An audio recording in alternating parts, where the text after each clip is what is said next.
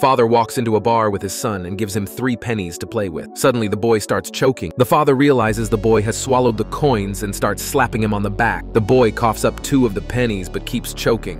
Looking at his son, the father is panicking and shouting for help. A well-dressed, attractive, and serious-looking woman in a blue business suit is sitting at a coffee bar reading a newspaper.